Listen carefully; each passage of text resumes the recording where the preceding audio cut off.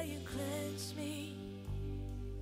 You make me holy like you. Just wanna be holy like you. Holy like you.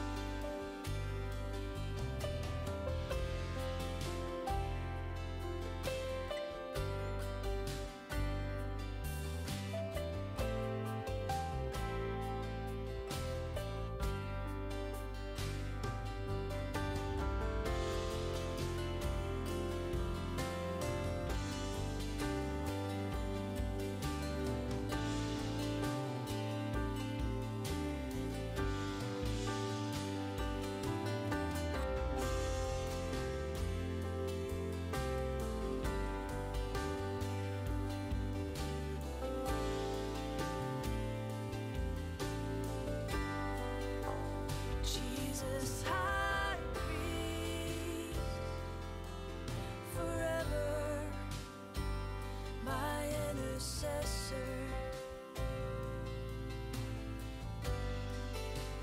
Jesus, high priest, forever my intercessor.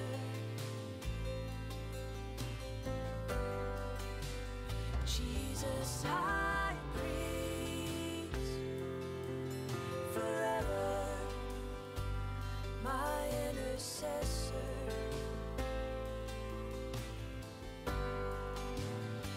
Jesus,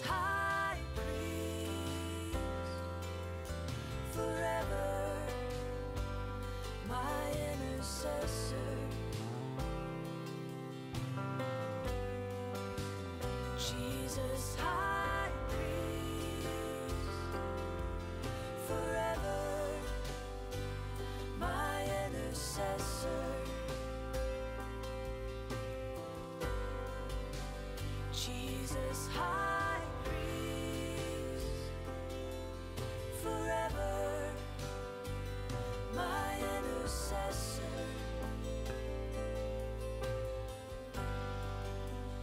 This is who you are, merciful and faithful, just and true. Forever, this is who you are, merciful and faithful, high priest forever.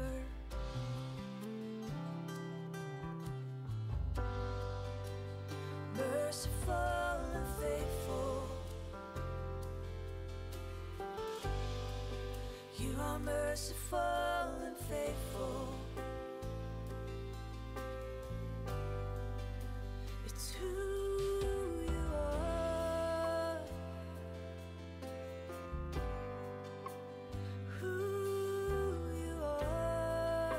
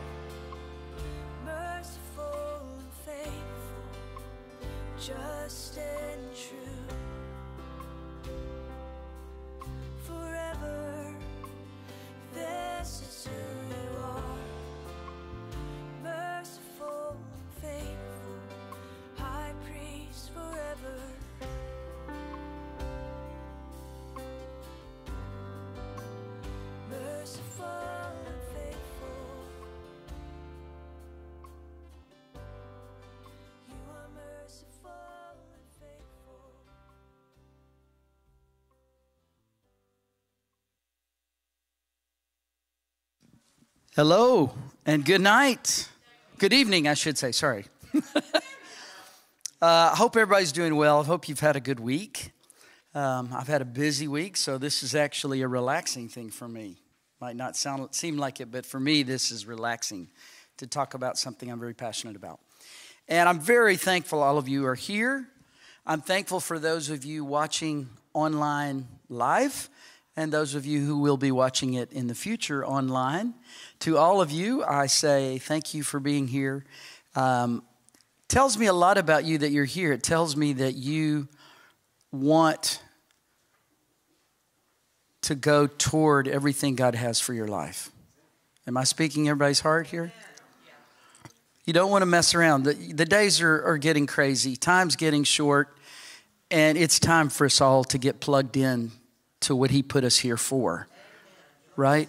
So tonight I hope that that's going to be the case. I will tell you a couple of disclaimers.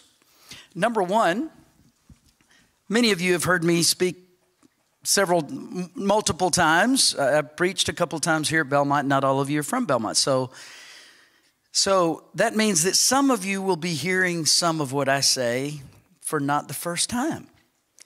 Now, from my experience, when God has me hear something repeatedly, it's because He really wants me to get it. So if you're hearing it again, please don't think, oh, poor Joseph, he doesn't know, he's repeating himself. It's because I know there are people here hearing it for the first time, and so maybe you will be hearing it for the... Yeah, it might take 7 times to soak in. Thanks, Vicki. So, second disclaimer, you are your message. You know that? Your life is your message. And if you're a teacher and your life is not the best set of examples that you can give to illustrate what you're teaching, then you're just giving information. There's no impartation from a teacher unless they are their message.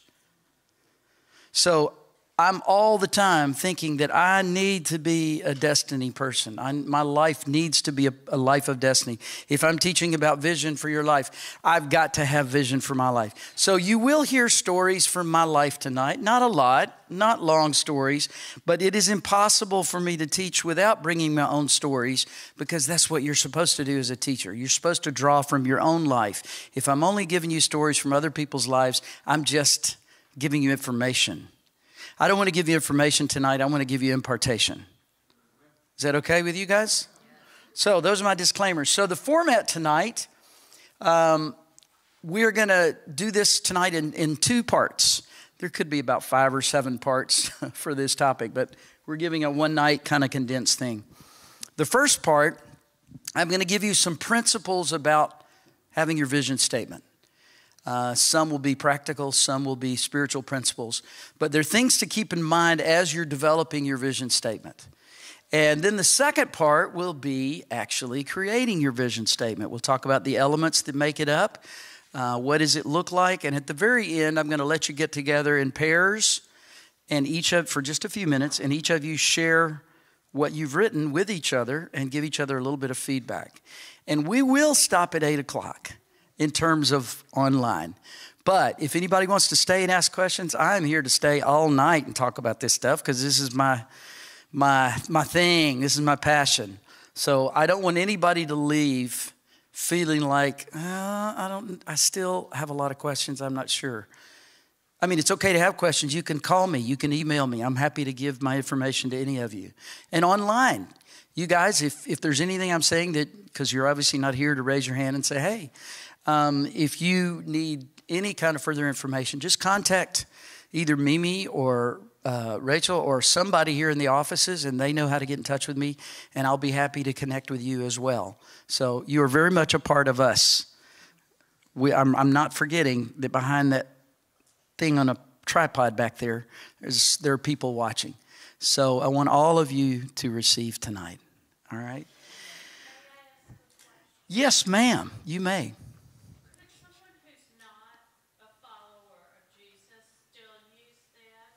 What we're doing tonight? Absolutely. Absolutely. But if you're not a believer, you're not connected to the one who birthed you with purpose. Absolutely. Absolutely. In fact, I have and I do. And it's a great thing to stir them up with. And I left my spoon at home. Shoot. Almost always teach with my big wooden spoon. But that's a great question, Deborah, because we tend to think, oh, these are spiritual topics and these are secular topics that they wouldn't be interested in. Au contraire. I found more often than not, people that don't know the Lord, they've got so much curiosity and so much questions, and then so often we walk in fear toward them. We don't want to offend. We don't want to push them off, and so we don't share anything. That's wrong. So absolutely, I love to ask people, what are your dreams for your life? I never start out, well, are you a believer? Okay, well, then I can talk about this. No, I don't do that. I just... Tell me about your dreams for your life. And in my spirit, I'll get the spoon out. I'll start stirring them. So, great question. Absolutely, for everybody. Because God created every human with vision. He had a purpose. When he thought of us before creation, it says in Ephesians, that means he made decisions for our life. He made unchangeable decisions. He made your physical appearance when your spirit was going to go into your body. He thought about what your body would look like. He thought about your parents. He thought about your personality, your wiring, the things we talked about last week. He made all these loving decisions for our life because, also says in Ephesians 2:10, there were works he created for us to do. The problem is, too many people get their identity from what they do. And if they don't know what to do, they feel like, oh my goodness, I'm not pleasing God. God's not happy with me. And if I don't work, I won't get paid. And we approach God as though he's our boss instead of our Abba Father. So yes, there are works he wanted us to do, but he wanted us to do them as sons and daughters. All right? Now, I'm just going to talk kind of general and then give you these vision keys. By the way, have you ever dumpster dived? I remember a few years ago, somebody was telling me they were dumpster diving to get food. And I'm like, I really, I just went off on them. I'm like, that's so stupid. I mean, goodness, that's awful, terrible. A week and a half later, I was behind the Belk store in Bellevue, or the Macy's store when it was closing. And it was a big, long dumpster, and it looked full. Yes, I was in it for an hour and a half. And this is one of the things I got. Now, I'm sure she needs Jesus, but this is a great thing to use because it's heavy and sturdy, see? Okay, David, I hope you can pick this up. I don't want to stand like this. Maybe if I put it in front of this. Can you see it in the very back? Can you read all the words and stuff? Yay. Because last week I was using a thin pen. I used a little bigger pen and darker colors, so maybe this will work this time. Don't look at this just yet, okay? Because I'm going to explain it. But you can write if you want, but if you can multitask, you're better man than I, Gungadin. All right. The vision for your life needs to be catalytic. Your life is to be like a domino in a long line of dominoes. Your life is supposed to have an impact on history. There's no human life that is not called to make an impact on history. How could you not make an impact when Jesus lives in you? And everywhere you go, it's Jesus going with you. And going in a store, going to get gas, going to the bank, everywhere you go, every step of every day, Jesus, with all of his power and authority, is in you. And we forget about that. And we forget who we are. And so your life is supposed to be a domino that impacts the world. And you've heard of the butterfly effect. I don't know how accurate that thing is, but the butterfly effect is this idea that a butterfly flapping his wings, the wind that it creates has a chain reaction of events, and that it ends up causing a hurricane in another part of the world or something. I've not looked at it, but I like the concept of what we think is a small action, when God breathes on it, can transform the world. I'm expecting that. And we all need to expect that our life is meant to change the world. Now, whether we see it or not, it's not necessarily that we have to see it in our lifetime, but when our last breath, we have to know in faith that our life is impacting the world, and we'll find out about it when we get to heaven. Make sense? Okay, God's vision for our life is to reign, to rule and reign. From the Garden of Eden, when he gave man authority over the earth, that's why he had man name the animals, so he would understand he had authority over them. And anything or anyone you give identity to, you have authority over. And anyone or anything you allow to give you identity has authority over you. God's original plan for us from the garden is that we would walk with him, with his authority and power, and that we would take reign and dominion over the earth. Now, there's a lot of theological debates about kingdom reign on earth and all that, and I'm not trying to get into a theological thing because I would lose, because some of these guys, what they know just blows me away. But I do know we were called to reign. But in order for us to reign, we're called to know him. What did Jesus say in John 17? He said, "This is eternal life, Father, that they know you, the only true God."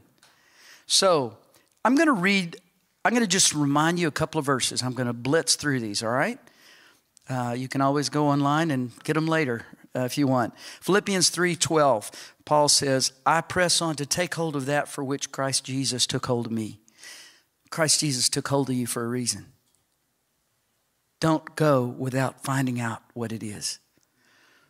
Joel 2:28, in these last days, God is pouring out his Spirit on all flesh. And what it looks like when his Spirit is poured out is dreams and visions. It says your old men will dream dreams, your young men will have visions. I said in church recently, if the older generation stops dreaming, then the younger generation is going to struggle finding vision for their life. If you got breath in you, there is still dreams God has for you.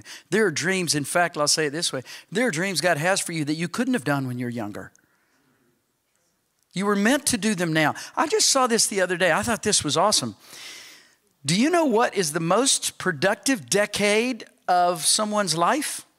There was a big study from one of these highfalutin universities. You know what the biggest or the most productive decade of your life is? Take a guess. 60s. The 60s. Praise the Jesus. I love that. Not that I'm in my 60s. Isaiah 61, 1-3, famous passage that Jesus quotes in Luke 4.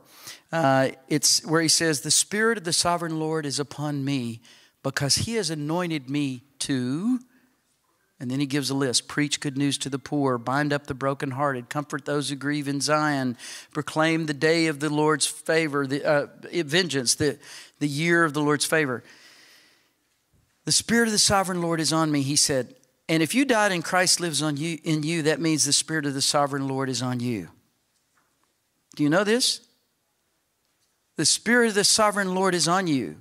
Tell somebody next to you, Spirit of Sovereign Lord's on you. You guys at home, the Spirit of the Sovereign Lord is on you.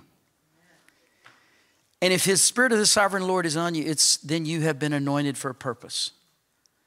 And the same things Jesus was called to, we're called to as well. We're called to preach good news to the poor. We're called to bind up the brokenhearted, et cetera, et cetera, et cetera. Ephesians 1:4, God chose us in him before the creation of the world. We were carried around, what is it, like not porcupine, not penguin, what's one of those animals? Possum, one of those pea animals. You know how a possum has lots of babies they carry around for a while? God carried us around. Before creation even started, he had all humanity in his being. And he carried us around. He chose us before the creation. He didn't just carry us, he chose us. Romans 8:29, we are predestined to be conformed to the likeness of Jesus. Your vision must include looking like Jesus. Your vision must include whatever you do, whatever you nail down. This is my laser of my life. It has to include looking like Jesus when you do it, or why do it. It's not about drawing people to you. It's about drawing people to him through you. John 15:16, Jesus said, I chose you to bear fruit that will last. Colossians 3:12, we are God's chosen people. He chose us. And let me wrap this up for you. You've been chosen. You've been predestined. You've been anointed. You've been called. And here's a word. It's not exactly in a verse. It is in context, but I want you to think of this. I thought of this the other day. I was like, I was telling somebody, sometimes I'll be explaining stuff. I'm like, what did I just say? That's good. Because I realize it's not me saying. The Holy Spirit is giving me stuff. You are envisioned. You are envisioned. You see, the reason why it's so important for us to have a vision is because we were created in the image of a God who had a vision, and we're it. And his dream is that in Habakkuk 2:14, that the whole earth will be filled or covered, in another version, with the knowledge of the glory of the Lord as the waters cover the sea. This is God's vision. This is God's, and we are his vision.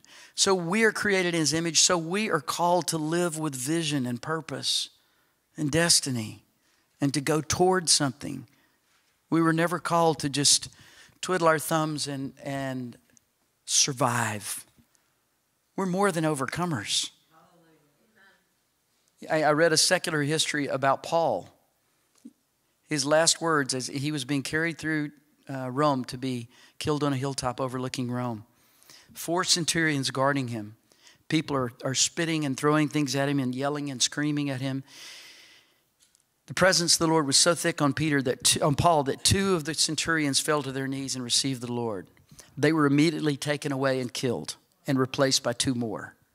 They got to the top of the hill. The presence of the Lord was still on him so strong. The other 2 of the first 4 fell to their knees, accepted the Lord, and they were immediately killed. And there was a rock where they'd cut off their heads. And so Paul just went over there without a word and put his head on the rock to be beheaded. And the commander, he couldn't accept this. He says, Paul, bring him over. He says, Paul, what are you doing? You're a smart man. We don't have to do this. This is stupid. He says, this Jesus is dead.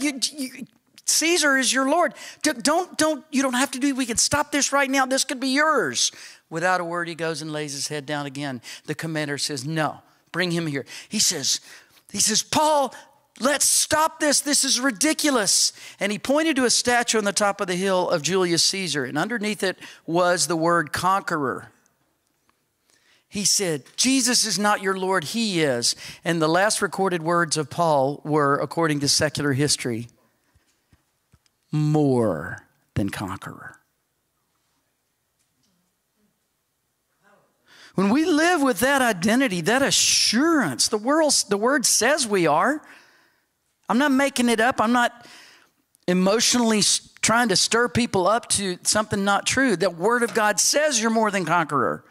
The word of God says greater in you than the one that's in the world. So we were envisioned to walk through this life as Jesus did and expect things to change. I'm editing stories I would love to tell you about having that mindset and going in a place and seeing the spiritual atmosphere of a place change. Not because of me, because of me believing what the Word of God said about who's in me. I'm dust. I'm weak and foolish. And if God can use me, he can use anybody, right? All right, so I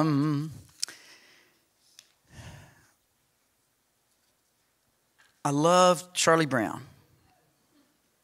About 4 months ago, I was in picking apples in Sebastopol, California, with Joseph Maloney and Carter Match-Pinto and other folks you might know.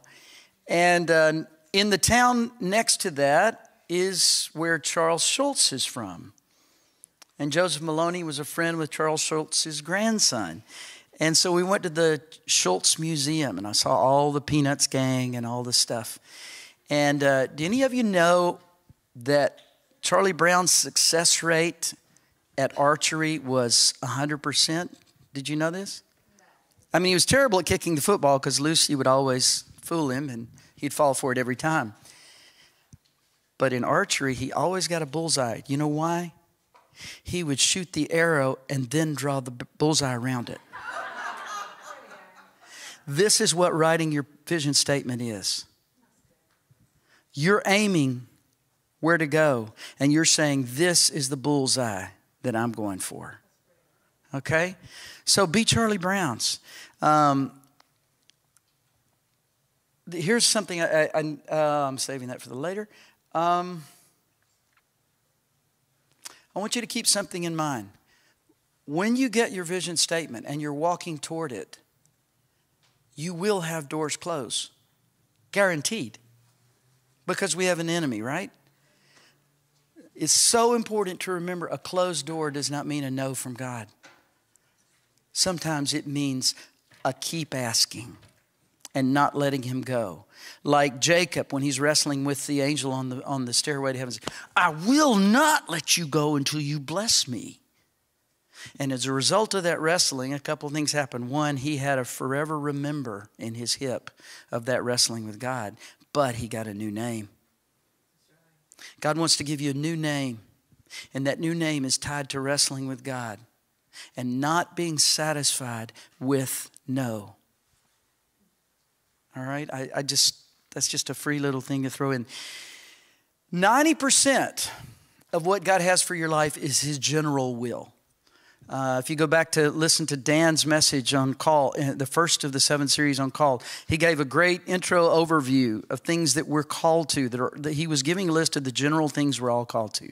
We're all called to hospitality. We're all called to care for the widows and orphans. We're all called to know the word, et cetera, et cetera, et cetera, et cetera.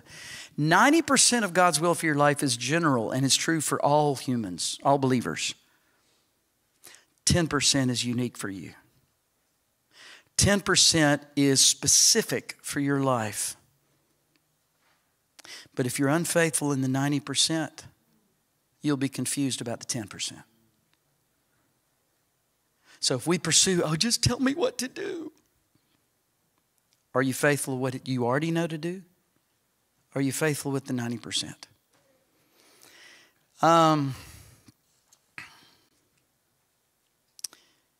Your vision is about possessing the land. Your vision has to be about extending the Father's kingdom on this earth. If it's not a vision worth having. You see, if you're in the kingdom of heaven, then everything about your life needs to be about extending the Father's kingdom. I've said before that for one kingdom to grow, it has to be at the expense of another kingdom. And so if you're not kingdom of God minded in pursuing your vision statement, what do you need Jesus for? What do you need the Holy Spirit for? You know, it's all about finding a cool thing to do in your life. The price paid for you was too high to do that. So that's just kind of some general things. And now I want to talk about some keys of destiny. I'm very mindful of our time. I'm going to make sure if it's the last thing I do at 8 o'clock, we will be finished. You guys back home, you can run get coffee anytime, but we'll have a break after a while, after we do this. All right, I'm going to give you some keys to unlocking or releasing vision for your life. I tried to think of one-word things to summarize them. So, number 1, pray. Now that sounds duh, of course. Yeah, go on to the next one. Think of it this way. There is the Rhema word and the Logos word. The Rhema word is hearing from the Holy Spirit, and that comes in conversation. When you pray for God to unlock his dreams in your life. His dreams for your life. Pray for open eyes to see things that are hidden. I love Proverbs 25:2. It's the glory of God to conceal a matter. It is the glory of kings to search for it. So God has hidden things in you, and sometimes he wants you to just pray and ask him. It's not that God is hard to please or any of that. He loves the fellowship. We have no idea how much God, his favorite thing in the world is hanging out with us. Love is not just something he does now and then. It's who he is.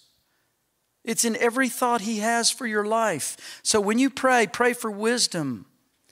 Pray for revelation. Pray for your eyes to be opened. Pray that your life will step into those things he thought about for your life before the creation of the world. And don't be satisfied until you hear. You keep praying it. Quick story. I came home from my discipleship training school in Australia, and I had sold everything and before I left, and I had no idea what to do. I had no money, no car, no job, and staying, I think it was at that moment, was on Jeff Sweeney's couch. I've stayed in so many people's couches and garages and basements and attics and cars. And so I came to church, and who would be speaking there but John Dawson, a future international president of YWAM, a good friend of Papa Don's. He was preaching on destiny. And I'm sitting in the pew, and if you saw me, I would be like, I always take notes when somebody's speaking. So, On the outside. On the inside, I'm like, God, what do you want me to do? I sold everything. I don't have anything else. Just tell me what to do, and I'll do it. And God said, do you know why green and blue are your favorite colors? Don't you love when you ask God a question, he answers you with a question?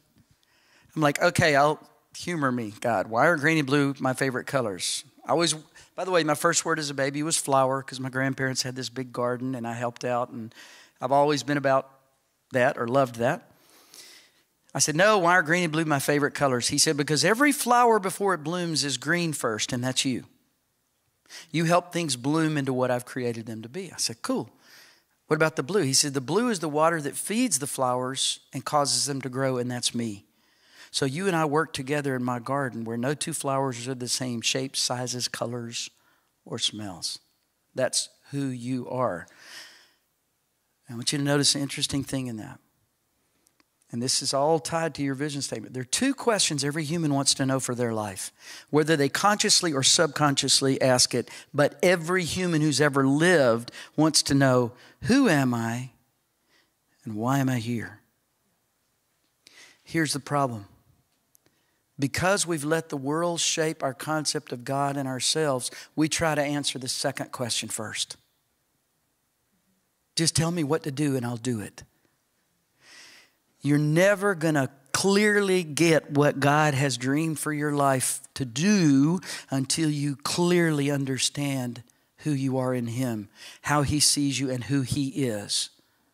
And the key to seeing how he sees you is knowing him, because you're made in his image. You know the Creator, and then you're going to start to be able to understand his creation starting with you. Remember Psalm 139 when David said, your works are wonderful. Oh God, I know that full well. Was he talking about rainbows and waterfalls and peacocks and tropical fish? He's talking about himself. Your works are wonderful, oh God. I know that full well. I am fearfully and wonderfully made.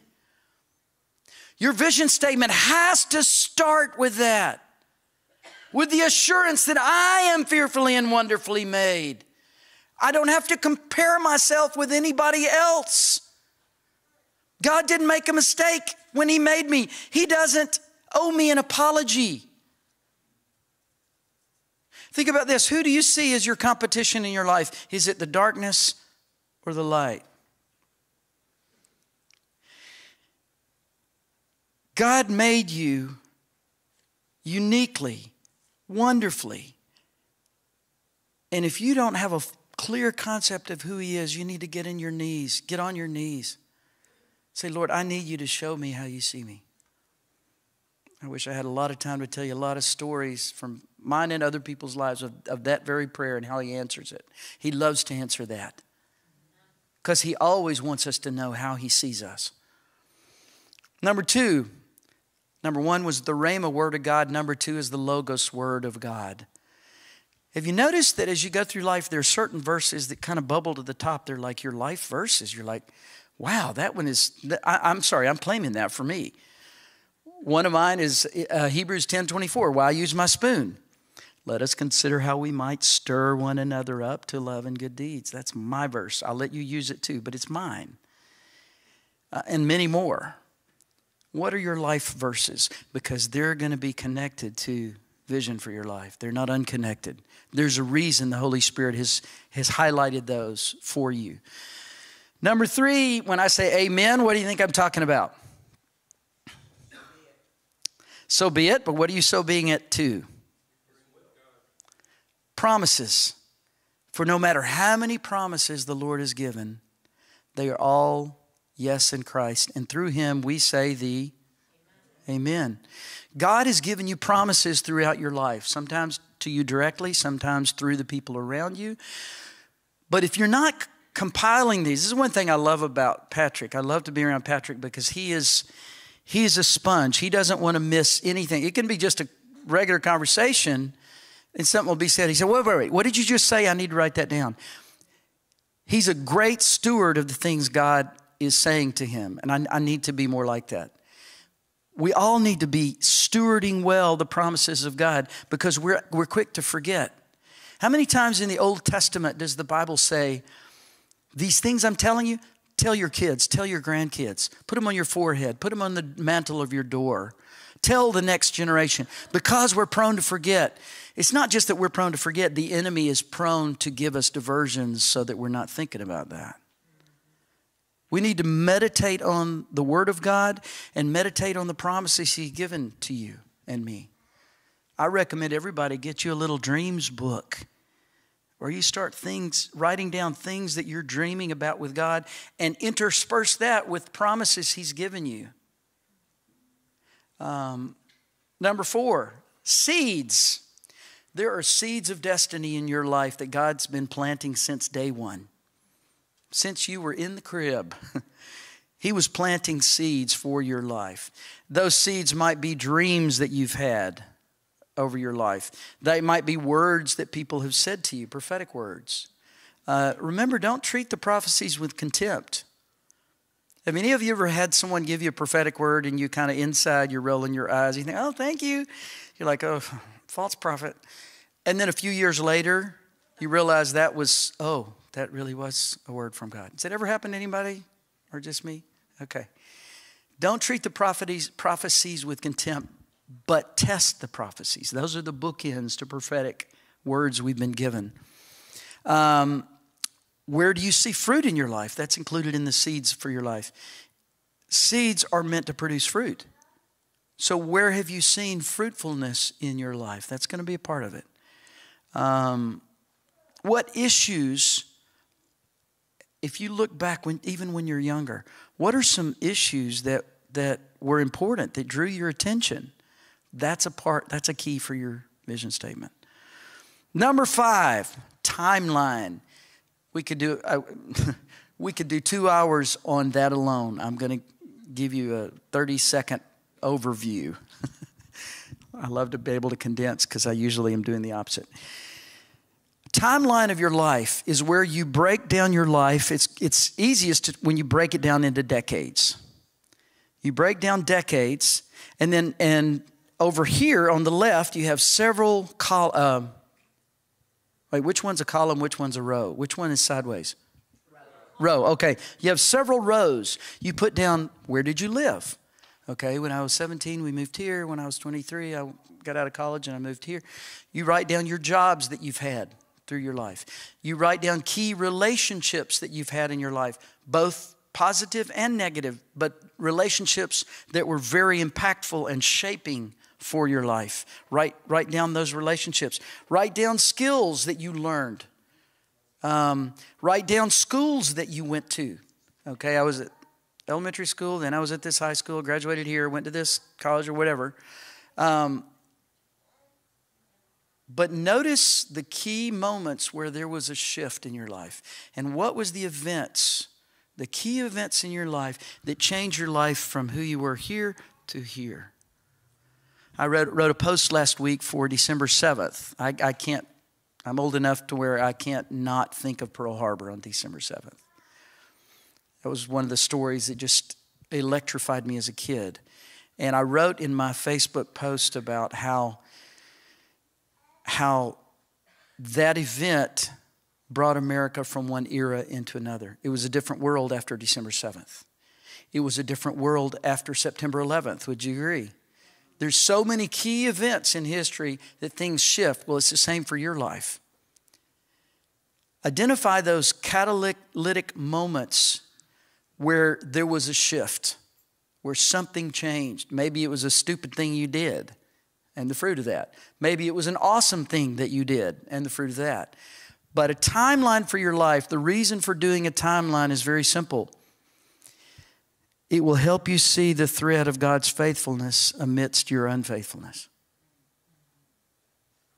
And that's what helps you have faith that God is not going to abandon the work He started in you for the rest of your life. All right, number 6 is your gifts. Now, last week we did a motivational gifts test. There are many other tests, and I can give you a list of those. See me afterwards. I'll give you several that I've found to be really helpful. The DISC test, Myers-Briggs, Strengths Finder, on and on and on. And anytime I hear about one, I want to do it because each one has given me another facet of who I am. I got a pretty good idea about now of who I am. And each time I do one of these, I don't go like, well, I already know. Tell me something I don't know. I go like, please show me something I haven't seen yet. And so and there's something called Career Direct. I've done all these things, and I love all of them because they're helping me understand what's in my kitchen. If you remember my analogy from last week, when you get saved, God gives you a kitchen. He says, make me a meal. Well, to make a meal, you need to know what's in your kitchen. Today, for the family from Canada, it was spaghetti and pizza. Leftover pizza from last night. We went to pizza. Okay, so it's not about just understanding your gifts. It's about identifying. I would add to the gifts there your passions. What are you passionate about? Whether you think of it as hobbies or career things, don't put those in separate categories. Because if you're choosing to spend your time doing something, whether it's in a job or in a hobby, then it's on your heart for a reason. Identify your hobbies, your skills, your passions and dreams. And another thing to include in that, take note of the things that people have affirmed in you over the years. You know, you're really good at that. Take note of those things because more often than not, it's God speaking through them to you to help you see something. My mom used to tell me when I was a kid, she said, I think you'd be a great teacher. And I'm like, Mother, you know, moms know best. She just didn't know it was going to be in YWAM and in and out of YWAM. So take note of things people have affirmed in you, whether you agreed with it or you thought, oh, no, that's not true. Listen to those because the Lord would speak to you through other people all the time. Values. Have values for your life. Your vision statement is a reflection of your values. Now, I'm going to read this like, you know those commercials for something, and at the very end, they go, not available. All right, I'm going to try and do that real quick. These are some values that I wrote out that are important for me. Loyalty, creativity, structure, diversity, integrity, teachability, joy, inclusiveness, honoring authority, listening, freedom, family, physical health, spiritual disciplines, friendships, hospitality, being informed, music, free time, problem solving, clear communication, discipleship, honesty, mercy, generosity, encouragement, truth. What are your values? What do you value in your life? Do you ever stop to think about that? Because subconsciously you do. Your decisions are made from what you value. Your values come from your beliefs. So what do you believe is true? Your values will reflect that. Number 8 is mentoring. Be one and have one or more. I love to ask people, like, groups of students or whatever, or not just in students in YWAM, but any group, I'll say, how many of you would like an older, wiser, godly person who's, who walked with God forever to speak into your life, to give wisdom to you, and you could pray with them and talk to them, talk through decisions? How many of you like that? They all raised their hand. I said, put your hands down. Now, how many of you already are doing that to someone younger than you? And nobody raises their hand. I said, that's like a little bird in the nest. Feed me, feed me. I don't care about anybody else. Just feed me. You want a mentor in your life? Be a mentor. If you got saved 5 minutes ago, you've got something that people around you need from God already. Don't think you got to be 80 years old and, or 91 in Papa Don's case. Okay, maybe then I'll be ready to mentor somebody's life. Because you'll never be ready enough. Share what you've got now. And by the way, mentoring is not just this way and this way. It's also this way. You've heard about my group of guys I pray with, the Eagles Feast. I'm not their age by a lot. But let me tell you what, guys. I mean, you might think on the outset, oh, I'm mentoring them. Heck no. They're mentoring me. They got a lot more to teach me than I got to teach them. And a good, healthy mentoring relationship looks like both giving to the others. In your lifetime, you need the Pauls in your life, you need the Barnabases, and you need the Timothys at any moment in your life. And oh, by the way, you don't just need one mentor who is the, is it Yoda? Mentor you need? Not that. You don't need one being, see all to be all or whatever, be all to end all mentor who can help you with everything. You need different kinds of mentors for different areas of your life. You need a financial mentor. You need a relational mentor. You need a career mentor. You need a gardening mentor if you got a garden. You need mentors in so many different areas of your life. And for that to happen, you've got to pursue it sometimes. And you've got to steward well what God gives you, the people that He's put around you. This family from Canada that just left this afternoon that I was with the last 4 days. They have 2 twin 15-year-old sons. And last night 2 nights ago we ate at Puckett's downtown. They loved it. It was so good. And after the meal was over, we just sat down and I just, for 30 minutes, those teenage boys ain't going nowhere because I'm talking destiny. And I love that. I don't want to miss an opportunity to plant seeds. That's what mentoring is being a fertile soil to receive seeds, but also realizing you got seeds to plant in others that need it. Okay? You guys at home with us? Okay. Number 9, serve. You want to be released into the things God has for your life, then serve other people. Give and it'll be given to you, right? Look for leaders or people that have something that you need. Something, even if you don't know what it is. I don't know what it is, but you got something and I want it. Now, some of you have heard the story of me when I first came here. I knew nothing of the Holy Spirit. And, it was like being a new Christian again after going to church 3 times a week all my life.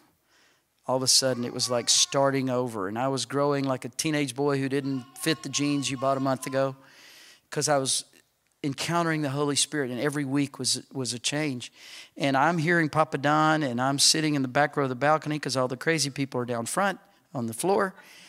And I would be like this, like everybody knows he's talking about me.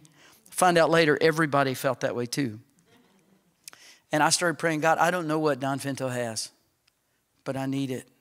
Please give me some opportunity to serve him, Lord.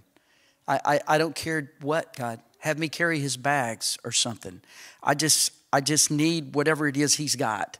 Because he's the closest thing to, he's the one who's introduced me to you as Father. So I need what he has. And I prayed that, and I didn't tell people. I was praying that for quite a while. And one Wednesday night after church, Don comes up to me. He says, hey, Joseph, I've got a quick 2-day trip coming up, and I wondered if you might like to come with me on that trip. I'm like, really? I said, what do you want me to do? He said, well, I don't know. I thought maybe you could carry my bags for me or something. I thought, shoot, I should ask more than bags. So guys, if you want to be released in what God has for you, then you serve other people in what God has for them. Give and it'll be given to you. Number 10, communicate. Pursuing your vision and employing your vision, I'll say it that way, or igniting or charging your vision or releasing your vision, whatever you want to call it, that involves clear communication, both internal and external. Internal is communicating with the people around you that you trust, people that you trust their words to you, for them to speak into your life. They're going to have pieces you don't have by God's design. All of the people that you most need, all of the things you most need, God didn't give it all to you. He spread it around in the people around you. So that if you are humble enough to receive, then they will be faithful to give you what God gave them to give you. Right? So when you communicate to the people that you're in relationship with, that you're connected to, your close, your hood. But also external is communicating to the people that are going to be recipients of your vision. Learn to communicate well your vision. And we'll see about your vision. It needs to be easy to remember, so that you can communicate clearly your vision to other people. Number 11 is partnerships. Strategic partnerships. No man is an island. You cannot do the things God has envisioned for your life by yourself.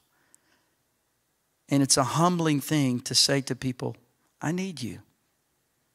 I can't do this without your help. And there are partnerships that God has already planned for every season of your life, because He knows how many seasons there are, because He's got the days of your life numbered before the first one starts, right? So He's got partnerships. Maybe it's the partnership, I'm thinking like of a ministry. Like my tribe right now is YWAM for the last 25 years. I'm very comfortable. I know how to move and groove in YWAM. It's my tribe. There are many tribes out there. It's not just ministries. This stuff is for every believer, guys. Don't think this is just for people in ministry. If you're a Christian, you're supposed to have a vision for your life. Period, end of story. So, there are partnerships that you're supposed to team with. You have a part for a team. It's kind of like when Rachel was teaching about calls, she was talking about how Belmont had a calling, and how if God's called you to Belmont, then you have a part to play in the overall Belmont vision, right? So, think about the partnerships that you will need for your vision to be completed. Number 12, enemies. John 10:10. The enemy has come to steal, kill, and destroy. You need to know that Satan is terrified of you latching on to your vision for your life. Amen. And he will do everything in his power to stop it. 2 months ago when I was preaching, I gave a long list of obstacles that will stop you from getting your vision. Go back and listen to that at the very end of that. But Satan has specific obstacles for each one of us. I don't know how, but he knows exactly where to attack you. Maybe it's because he was in heaven before the earth was created, and God thought of us before creation. But I'll give you a couple of quick examples. Moses. I'm not supposed to go beyond the poinsettia that I almost killed last week. But someone with the gift of healing prayed, and it's still here. What was the greatest event? I would say two possible ones, but tell me one of the greatest events of Moses' life. Well, that was a catalyst for what? Bring the Israelites out of Egypt. I mean, moving 3 to 5 million people out of slavery from 400 years. That's kind of a big event. The other one I would say would be the 10 Commandments. But getting the Israelites out, well, now that was a calling on his life before he was even born and put in a basket on the Nile River in the thrushes. By the way, I've been in Cairo on a felucca boat, which is made the same way they've been made for 3,000 years, in the rushes of the Nile River, right where it's about to open out to the Mediterranean. And I'm looking in there to see if there's any baskets of babies. It was the most awesome feeling to be there. And so now I have a visual to go with the story. So that was Moses' calling. So what did Satan try to do with all the babies? Kill them. But God had a bigger plan. All right, so what was Jesus' greatest calling? I'll give you a hint. It's the same as Moses, but spiritually. To get us about our spiritual Egypt into our spiritual promised land. And Satan, who is so unoriginal, what did he try to do to the babies? Kill the babies. I've been to Bethlehem, and with a YWAM buddy, we had a morning free on an outreach there.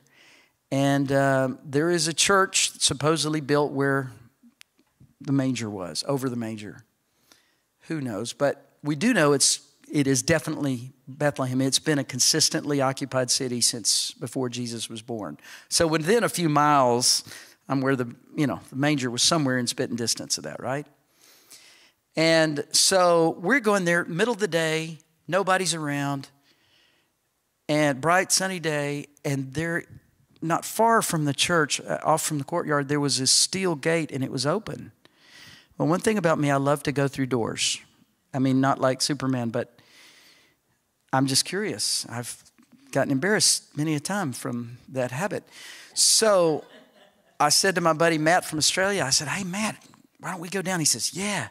So we go down not one, but 3 long sets of stairs carved straight out of stone, way down, like several stories down below the street level.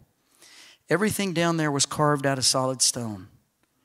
And in the back, there was a room, a very small room, and it had a marble table coming out from the wall, and it was stained. And then on the floor, there was a starburst with an eternal flame and a plaque in Hebrew, which we did not understand. We didn't know what happened, but we knew something major happened there. What I didn't tell you was that in the hallway going down to that room, there were display cases on each side. And you know what was in them? The skulls of many little babies. I've seen the skulls. It really happened. You see, Satan, if he can't kill you in the womb, he's going to try and kill you soon after. He's going to start trying to poison your life, to steal, kill, and destroy, because he's afraid of you stepping into what God has for you. When I was a kid, you know what my greatest fear was? You'll laugh. Public speaking. I had an insane fear of public speaking. I'd be in high school. I was so glad my last name was W. If we were seated alphabetically in English class and we're each reading a sentence or a paragraph, I would count and find which paragraph was mine and try to read it enough so I could memorize it. So when it was my turn, I didn't go, and I wanted the earth to swallow me up. Now I can't shut up. But why did the enemy try to give me that fear from early on in life? Because he knew God wanted me to talk in this way. So whatever God has called for you, somehow Satan is eagle-eyeing what God has for you. And he's got very specific plans. He's not going to trip you up the same way he's going to trip other people up. He knows what will trip you up. He knows you because he lived in you for a while. He knows how you think, and he knows how to mimic and imitate God and be a ventriloquist and make you think it's words of God when it's the enemy. How many know that's true? Be aware of your own potential weak areas that the enemy can prey upon and capitalize on. Don't deny them. Don't try to act like they're not there. Identify them. Paul says, I don't want you to be ignorant, brothers, of the enemy's schemes. Be aware of how he has and continues to want to attack you. Number 13, key for vision is risk. Your faith will not grow unless it's stretched. Your faith does not grow without stretching. And if you don't have dreams that require a risk of failure, a risk of looking stupid to the world, they're not a dream worth having. And what's involved in risk is also being willing to pay the price. You look at any successful person, big name person, the Elon Musks of the world, or the, long list of people that we would put in that category of super successful people. You ask every single one of them, did you ever have failures in your life? They will laugh at you. So are you kidding? How do you think I got to where I'm at? Because the failures are your best teachers. So when you take a risk, it means you're willing to fail, but your eyes are on the Lord and knowing that if you fail, God is going to teach you something you couldn't have learned any other way. Be willing to take risks. And number 14, kingdom. If your vision is not connected to extending the kingdom of heaven, then throw it away, go far away from whatever you think is a vision. If your vision is intended to be connected with extending the Father's kingdom. If the vision statement you end up with either tonight or in the days or weeks to come, if the statement you end up with does not encapsulate how you want to see the kingdom of heaven advance through you, it's not a vision worth having. It's not an eternal vision. I talked about last week, or in one of the times I preached, about how God's dream is for the whole earth to be covered with the knowledge of the glory of the Lord. And that's like a big pizza, since I have pizza on the brain now. His pizza is that every arena of society, A, B, C, D, E, F, G, H, arts, entertainment, sports, business, church, media, but to make it start with D, distribution of information, education, family, government, healthcare, medicine, science, and technology. Jesus is coming back, and he wants to see evidence of the kingdom of heaven in all 8 arenas of society, of every society on earth. And we're sitting there thinking, what do you want me to do? He says, what piece of pizza do you want me to eat? I'm like, what are you hungry for? You want Hawaiian? I'll give it to you. You want meat lovers? You got it. You want one of those fancy white pizzas with, Alfredo and spinach? You got it. What do you want? And we're freaking out because we've misunderstood who he is and we've not seen the freedom that he's given us. Vision statement is not about finding out what is God's work duty for me. That's what religious orphans do. Vision statement is something that sons and daughters can latch onto and be like a flint. When Jesus came into Jerusalem, it said he set his face like a flint. He was a man of destiny and purpose, and he was going straight toward what God had for him, and nothing was going to stop him. And he says, follow me. You live like I did. You live with a kingdom focus. You live to complete the Father's work on earth. That's what your vision has to tap into. Okay. Does that make sense? Let's take a break. 5 minutes. You guys at home? Are you okay? Yes? Okay, good. We see you. We believe in you.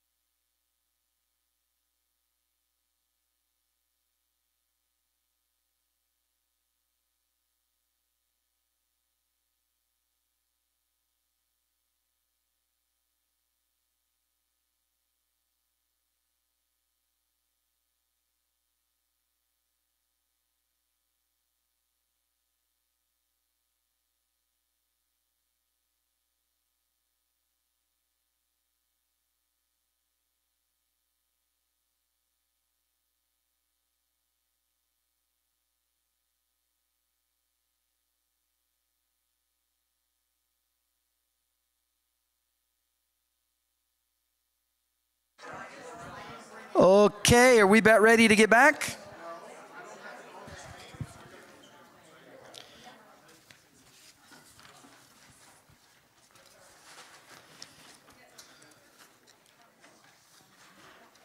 All right, is God speaking to any of you yet? I hope He's speaking to you. He's always speaking to me when I'm teaching. Y'all just get to hear it too. All right. Now this part 2, we're going to look at the actual nuts and bolts of writing your vision statement. And by the way, you know what? If you're a teacher, pizza boxes make great display things. Isn't this awesome? I didn't have to buy a poster board or anything. Okay, I have talked before about finding the sweet spot of your life. The sweet spot of your life is where 3 circles intersect. The little triangle they make in the middle is your sweet spot of life. It's where your calling, which is talking about not what you do, but who you're called to. Your ministry, which answers the what and where questions. And your giftings, which answers the how questions. You're called to people.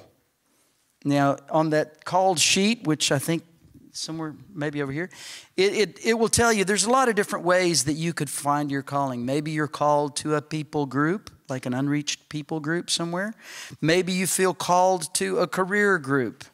Whatever your career is, you want to reach other people in your career.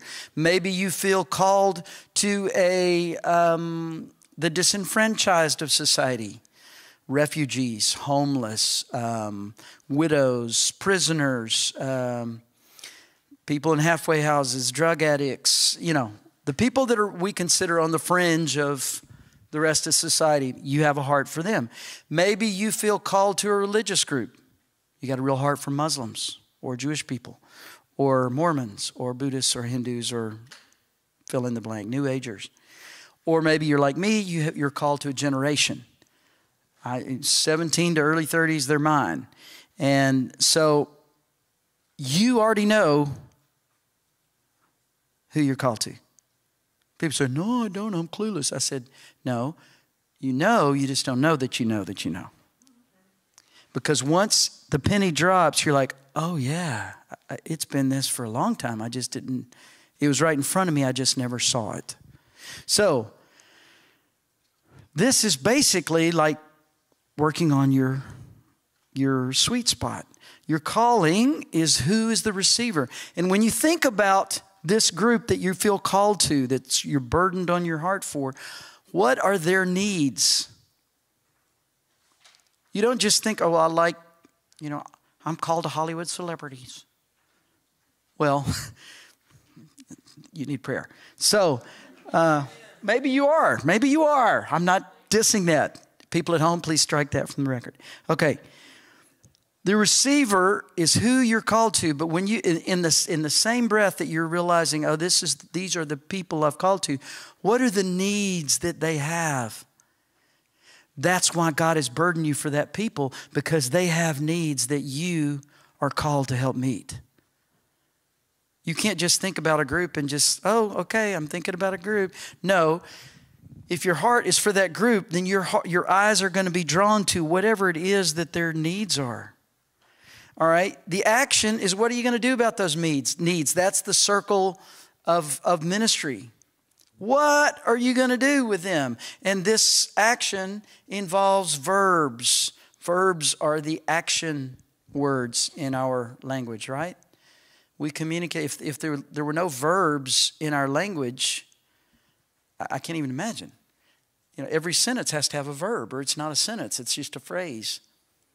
So the action is the ministry circle of this sweet spot thing, this Celtic-looking thing. All right, let's hold on to the results for a minute. The how is referring to your gifting circle. 10 people could do the same thing and it'll look 10 different ways, because no 2 people are wired exactly the same. They're gifted differently. Their lives have different journeys. We all are We're so infinitely unique, we have no idea. And the enemy is all the time trying to water down or make us feel that we need to be somebody else. We haven't even learned to embrace the incredible, glorious uniqueness that God put in us when He thought it was for creation and when He knit us together with excitement and joy and the angels sang and rejoiced and we're thinking we're not what we should be. Or maybe if I were more like them, it would be cooler. And God's going, ay, ay, ay. Probably close to that. All right. These are the three circles. The receiver is your calling. Who are you called to? The action is the ministry. What do you do with them? The how is your giftings package. But your vision statement takes it one step further. The sweet spot, identifying your sweet spot in life is kind of like grabbing hold to this is who I am. But the vision statement is saying, because this is who I am, this is the path I'm taking. This is the arrow that my life is going to take. And I'm drawing the bullseye because I'm going for it. So your vision statement needs to include these elements. All right? So now, just to, wait, I can't get out of the camera. Sorry, people at home. I'm going to show you my vision statement. Let's see if I can do this. I don't have a Vanna White here to turn vowels for me. Anybody want to buy a vowel? All right. Here's my vision statement. By the way, I'm not showing this as, okay, here's the perfect example of what a vision statement should be. I'm saying this is perfect for me. Oh, I left the black one at home. Oh, well. That's it. Some of it's kind of whatever. All right. Can you see it back there? Everybody see it? All right. Here's my vision statement. I am called to demonstrate sonship in the nations, stirring up emerging generations to claim or to release kingdom dreams and claim their spiritual inheritance in every arena of society as God's children, using creativity, teaching, and communication that inspires. This is me. Now, could I have a different statement later? Sure. There could be new things that develop. There could be new experiences, new seasons that God brings more revelation of something. But for right now, this is pretty close to what I got. Now, I've got all these other color markers here. I want you to look at this with this in mind, and I want you to tell me, who is the receiver that my vision statement is pointing to? Emerging generations. All right, so I put an R for receiver there. Emerging generations. And by the way, where are they? In the nations. So we're going to include that. In the nations, okay? That's the receiver for my vision. All right, what is the action of my vision? Demonstrate. That's one. What's another one?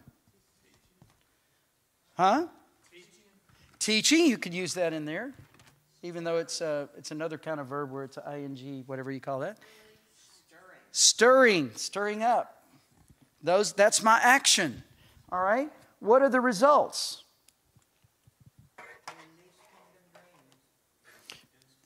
Release kingdom dreams is part of it. And what? What were you saying? Inspire. Okay, I don't have that in there. Oh, okay. Yeah, sorry. I didn't even think about that verb. Yes, and amen. What? Okay.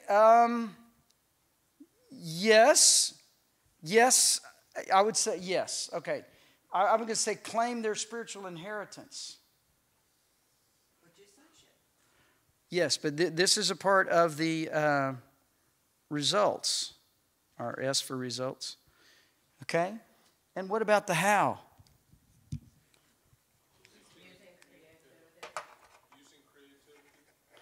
Okay?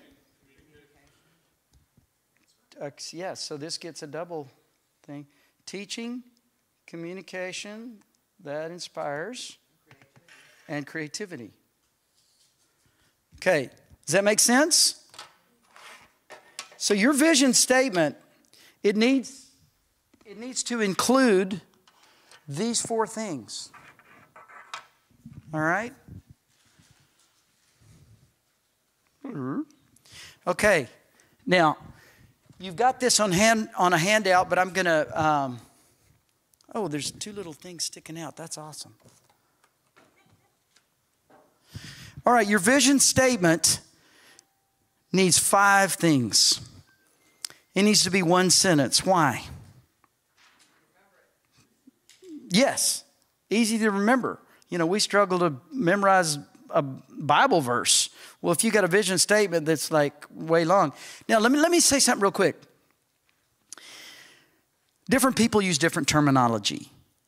Papa Don has got something he calls his vision statement, which is a page long. And of course, it's going to be exemplary. It's like massively awesome. But it's really long. It takes him about 5-7 minutes to tell it.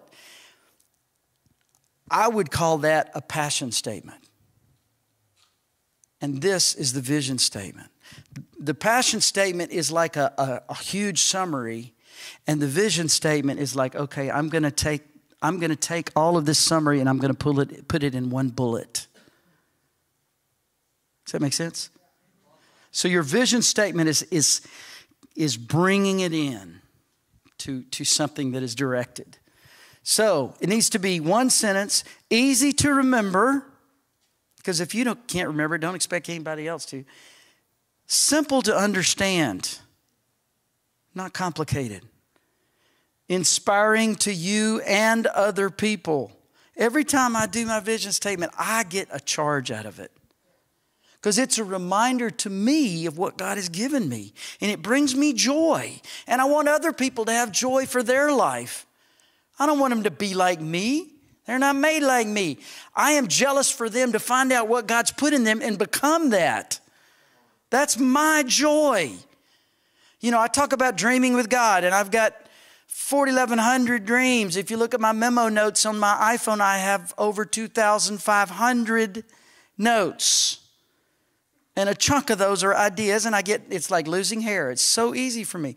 I've just got so many. And people say, well, have you done all that yet? I said, no, not yet. I said, but my number one dream is? Getting other people to dream. And I get to see that every day. So if the other stuff happened, that's just going to be icing on the cake. I already got the cake. So if your vision doesn't inspire you, why should it inspire anybody else?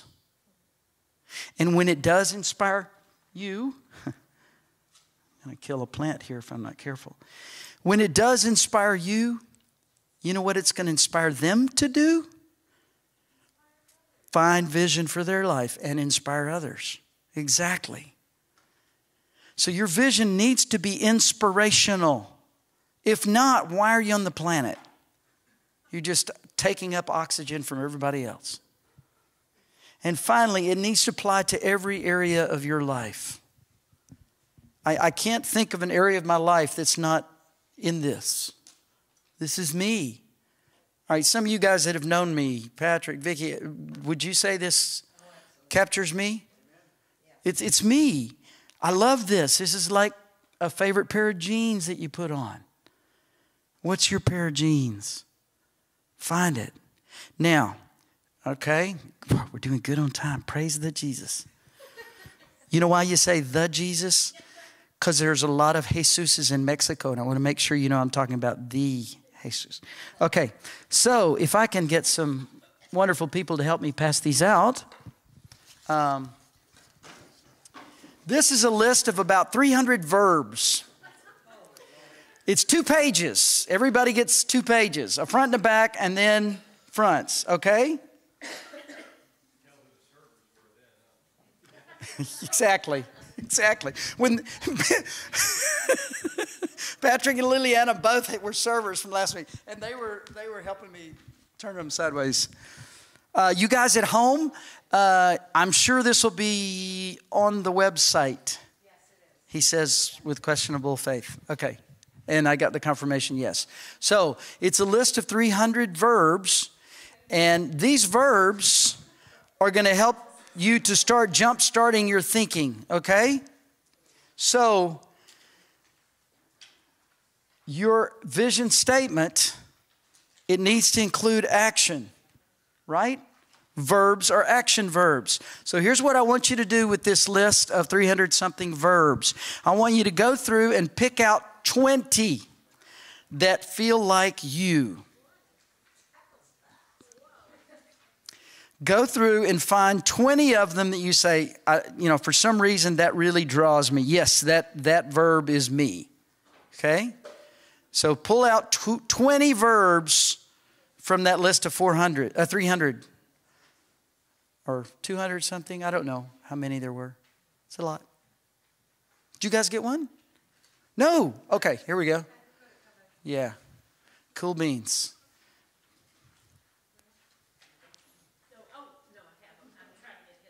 Oh, sorry. Yeah, Deborah.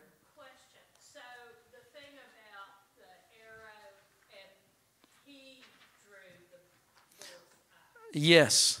Okay, so on the part about the receiver, so that's us like that, and we draw the bullseye on the receiver. I would say it like this. The arrow is your vision statement. And you're saying, I know that I'm going to hit the bullseye because I'm the one deciding my bullseye. Does that make sense?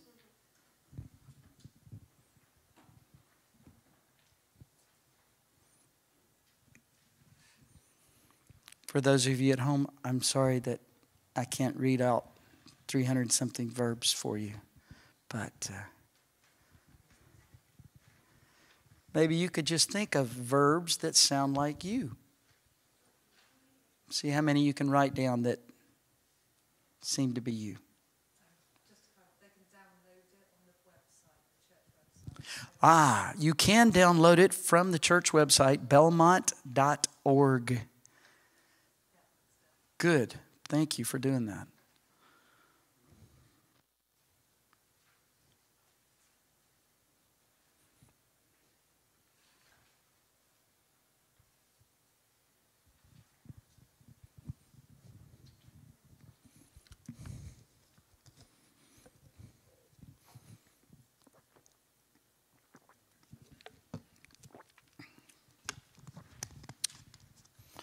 If you've just tuned in, we are looking at a lot of verbs and picking out 20 verbs from a long list that sound like us. What was it Peter said on Pentecost? We're not crazy as you might think.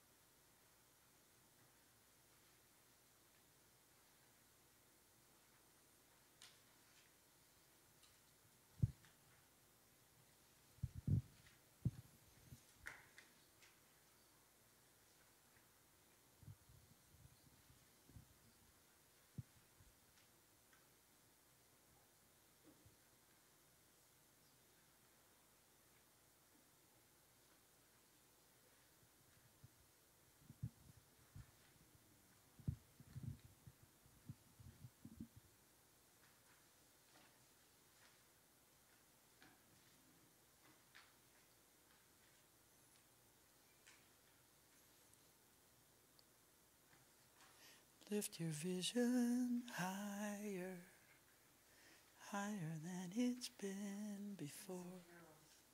Huh? Sing some carols. Sing carols? You know, it's hard if you're gifted in one of these verb areas.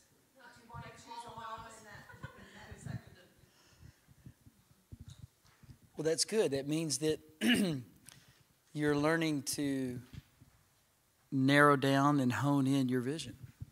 Jason, sorry, I've got someone texting me from home just saying, can you clarify again where they can find her? It's on the homepage of belmont.org. Okay, if you go to the homepage of belmont.org, which is different from what you're watching on belmont.tv, go to belmont.org and you'll see it somewhere right there on the homepage. 3 down, she said. Mm-hmm. Chestnuts roasting on an open fire, Jack Frost nipping at your nose, Yuletide carols being sung by a choir, and folks dressed up like Eskimos.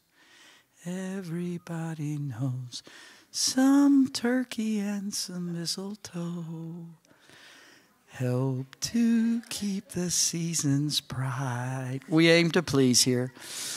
Tiny tots with their eyes all aglow will find it hard to sleep tonight. They know that Santa's on his way. He's loaded lots of toys and goodies on his sleigh.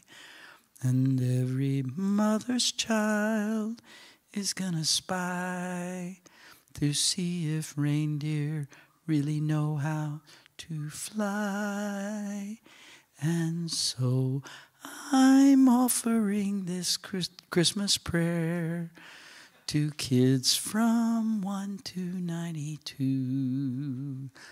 Although it's been said many times, many ways, Merry Christmas, Merry Christmas, Merry Christmas to you.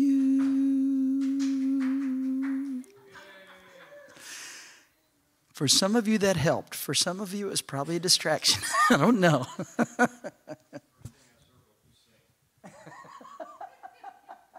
Yeah, that wasn't trying to influence your verbs. Ooh, it just got really cold up here for some reason. This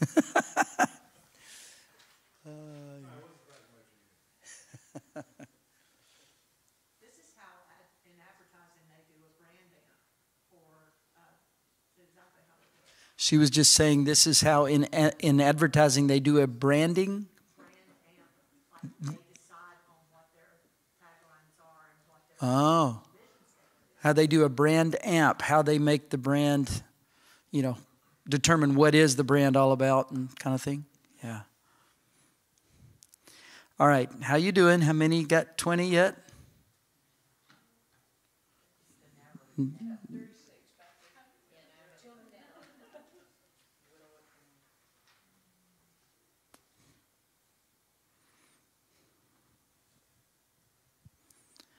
We wish you a Merry Christmas. We wish you a Merry Christmas. We wish you a Merry Christmas and a Happy New Year. You wish that I wouldn't sing now. You wish...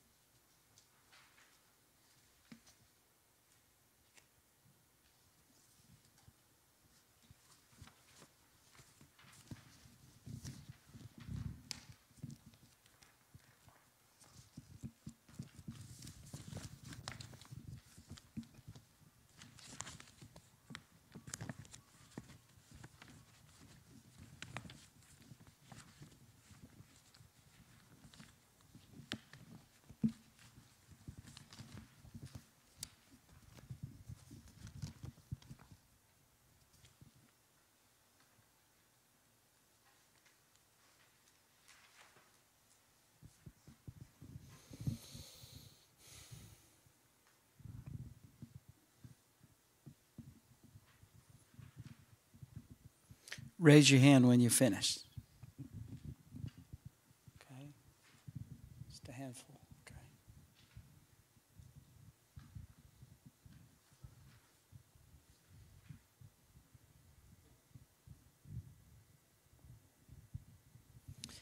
Even the act of doing that is helpful for you to start thinking.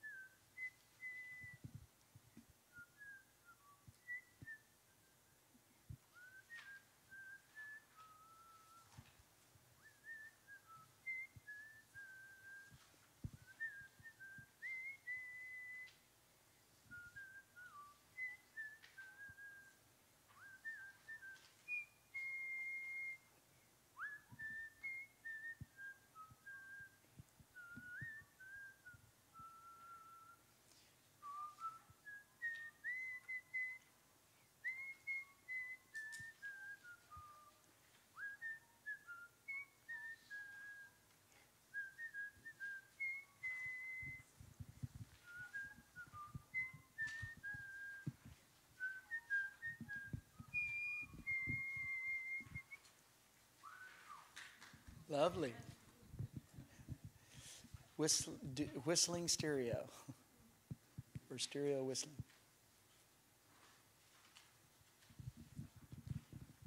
Okay, raise your hand if you're finished now. All right, most everybody. Okay. All right. You're not going to like what I'm going to ask you to do next.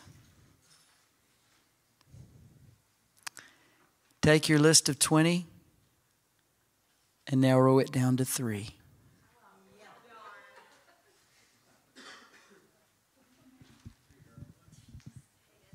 If I told you to do 3 from the start, that'd have been a lot harder. So you're just having to do 3 out of 20. It's a lot easier. No. You know. So you guys at home, first you do 20 from the list. Then you narrow down and pick 3 out of those 20.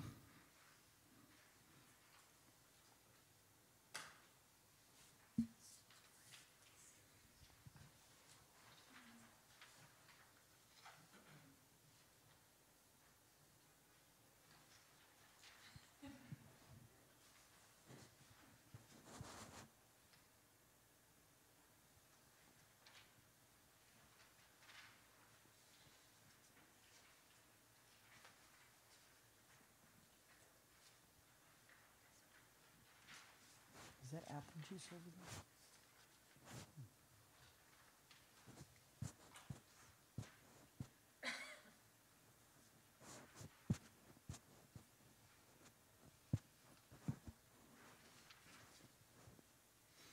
If your high motivational, if your high learning style is linguistic, it'll be harder for you. But if you're not highly linguistic, it'll be easy. Just 3, pick them out. Linguistic people are like, I've got to examine every single one of these 300 and something to find the right one. That's another thing we could do, learning styles sometime.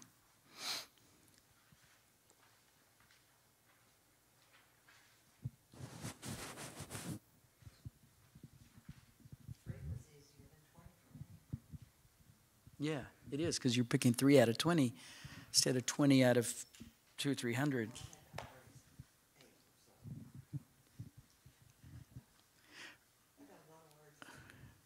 I'm sure. I've no doubt, Vicki. If you got your 3, raise your hand. Let's see how far we're doing. Okay, getting there. All right, if you've got your 3, I'm going to go ahead and tell you the next part. And those of you that are still working on your 3, you open one ear to hear this and you keep going. Try your hand at writing your statement. started out with, I am called to. And you got, the backside of your second page is free.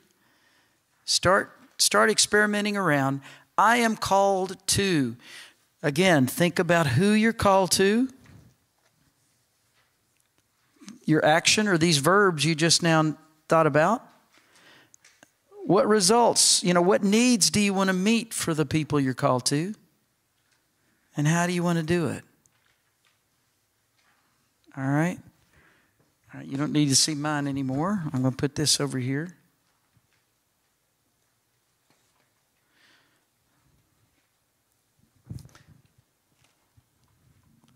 Yes, sir. Oh, I got a pen. Oh, they're over there. Okay.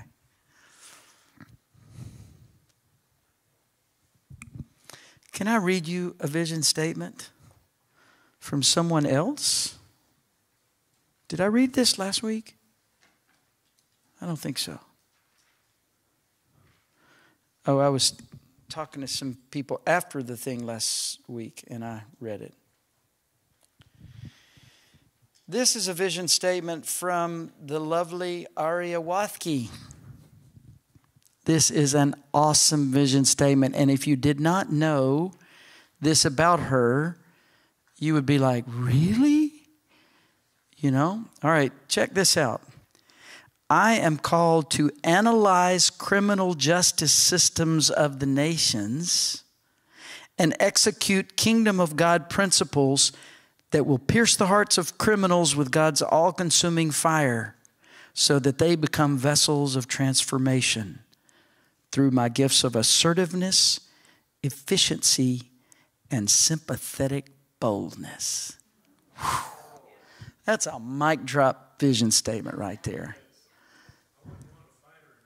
I know, nor me. I feel sorry. What was it Mr. T said? I pity the fool. Whoever thinks. And by the way, when we finish, I would love, if you don't mind, I would love for you to send me your vision statements. And I'm by the way, I am free after tonight to help any of you. If you want more help to narrow it down, whatever. I love helping people do this because I'm a wordsmith and I love to help people narrow. This is me. I want to help people find their laser thing. So please send me your statements, or if you have questions or you need help, let me know. I'm gun for hire, okay?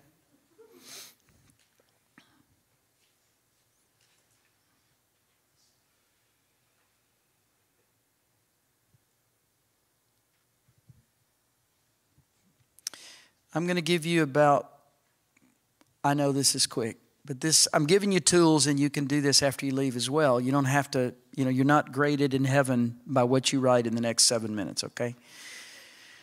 But I'm going to give you about 7 minutes until 5 till, and then I'm going to get you to get with one other person and you guys talk together. If you've got your statement, then read it to the other one and get their feedback.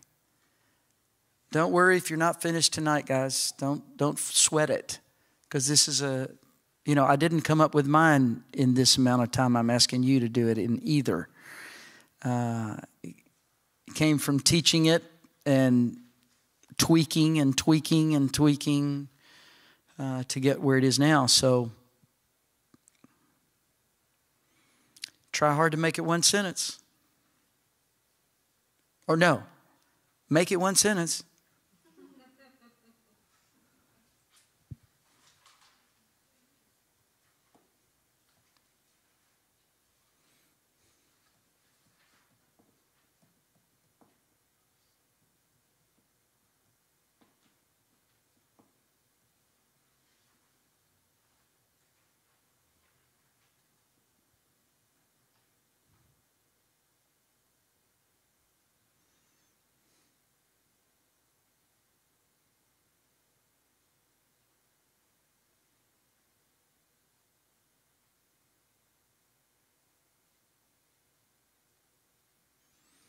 You know what would be fun?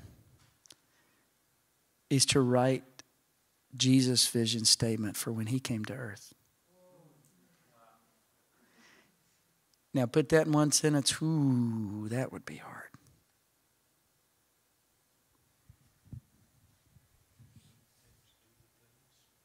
I came to do the things.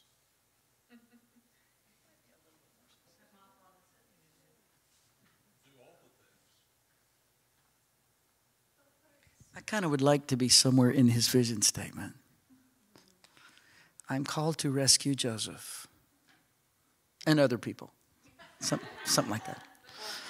That's a work in progress. I'll let you know when I finish.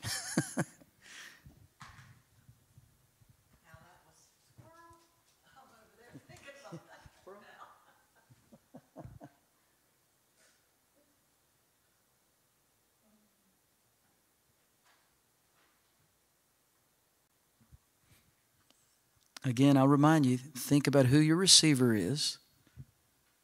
Who are you called to? What are their needs? What do you want to do about it? And how can you uniquely do those things?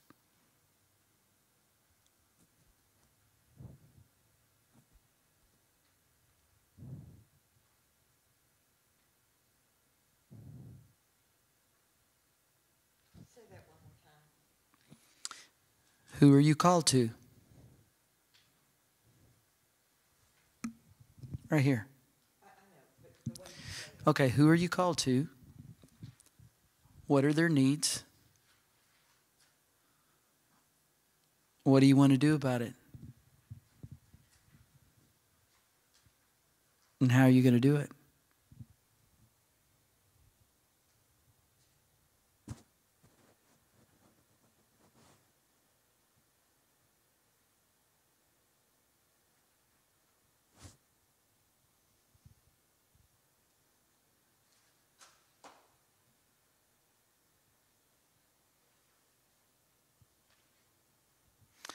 About 2 more minutes, I'm going to ask you to get with someone else. Don't worry if you're not finished. This is tonight's just a introduction, get you started.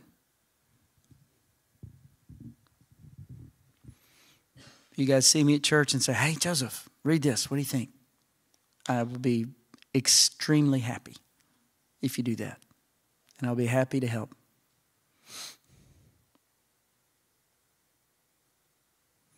Even if your generation emerged quite a while before.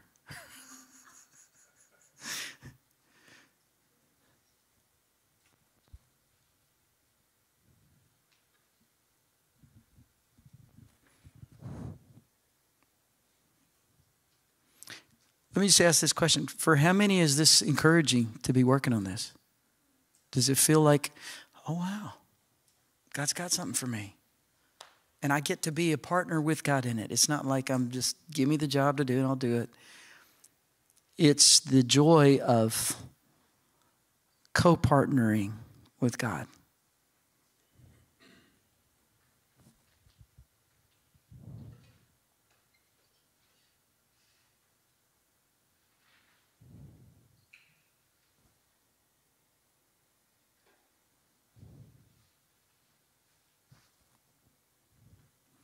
Give you about 1 more minute.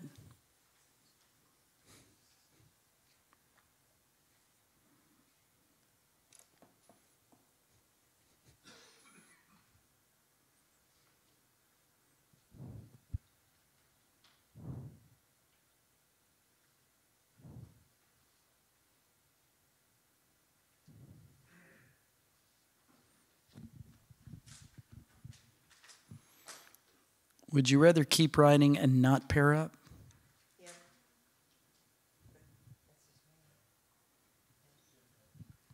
All I know is we are definitely going to stop the online at 8. I can stay here all night long. If y'all got to go, you can go whenever you want. You can stay as long as you want, and I'll answer questions as long as you want. But I think that might be better to just keep writing on your own because, you haven't really had enough to. But if you can stay, then don't leave without getting some feedback from somebody else, bouncing off of each other what you get. How specific does the call to need to be? The more general you make your vision statement, the harder it is to fulfill it. I see it the other way around. When it's general, you're shooting at a cloud. When it's specific, you're shooting at a hay bale on a tripod.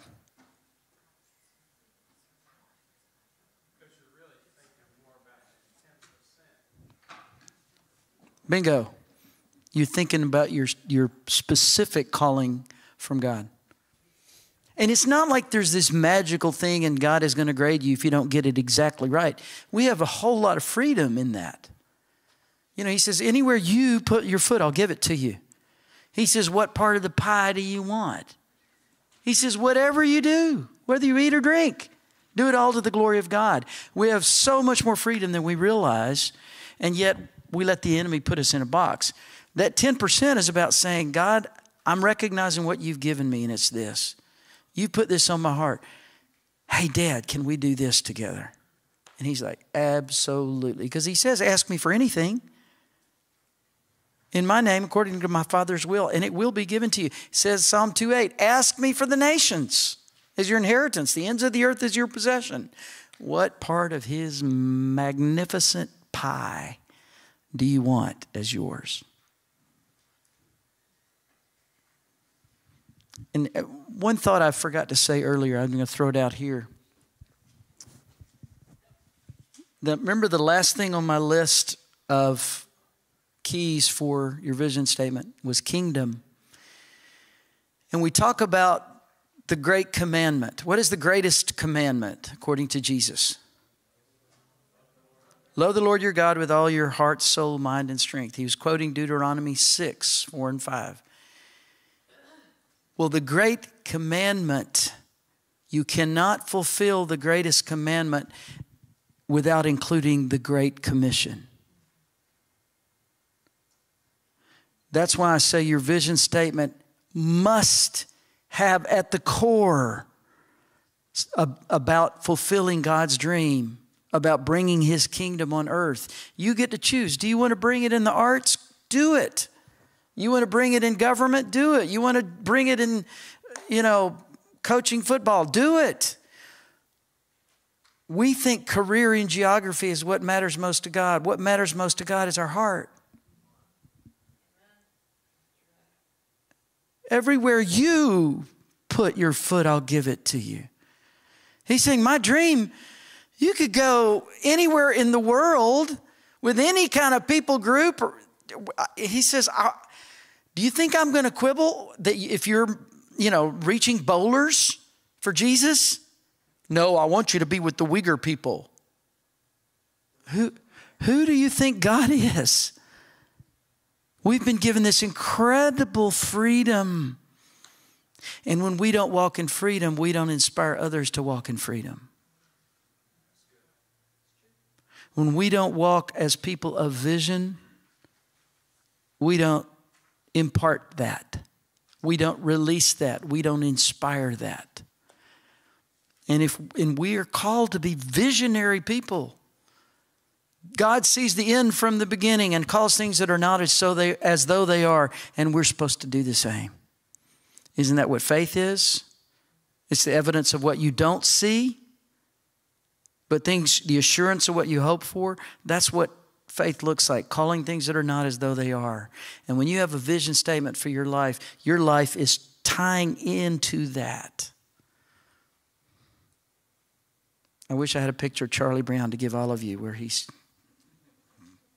doing that. Okay. 1 minute till 8. I'm going to be faithful to that 8 o'clock thing after torturing you last week. Okay. Questions. Anybody got some questions bubbling up? Are you asleep? Are you stunned? Yes. Is it helpful to also have a specific career or work vision statement as well? No. Like in a particular field that you work in, like I want to be this specific.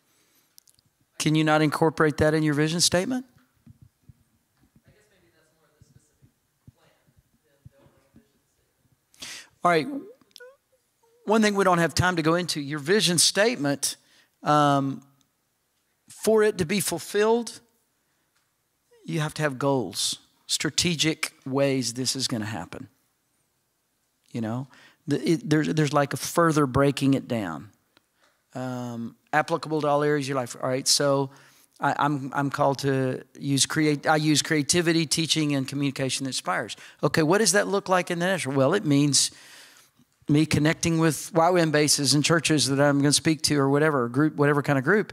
It means connecting communication-wise, one of the keys to the vision thing, right? It means partnerships, another thing on the keys to the vision statement. It means the nuts and bolts of making the vision happen. If you're going to shoot an arrow or a laser gun, well, you got to sharpen your... No, you don't sharpen laser. You're going to adjust to make sure it's lined up with where you want to go. You're going to make sure all the mechanism of your laser gun is working. I mean, there's the nuts and bolts. There's the breaking it down further and more specific. And like I was saying to Vicki, the more specific you make your vision statement, the easier it is to pursue it. When you make it general, I mean, I've had people write one, it sounded like they were applying to be Jesus. And I was like, that job's taken. I mean, it was so broad. It was like, you know, Miss America, I want world peace. Can you be more specific? You know, I want to see the conflict in this place stopped.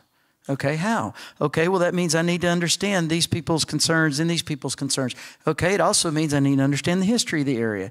It means I need to, all right, kind of what practically? I mean, you understand what I'm saying? When you're fleshing out your vision statement, it involves going deeper and deeper, you know, more logistically, more specific to where it's like, gosh, this laser is going straight where I want it to go.